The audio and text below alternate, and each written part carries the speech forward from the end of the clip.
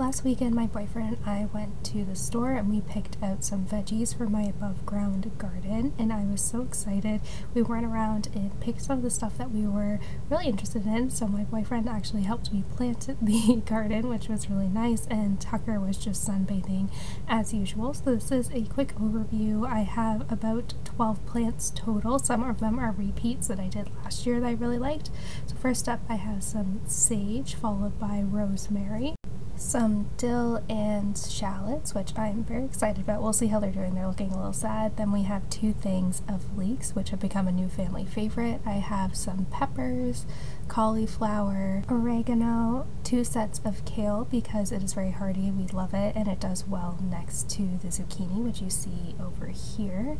And so yeah, I'll show you a quick overview in a few weeks of how my garden is progressing, but I am so excited. It is growing season.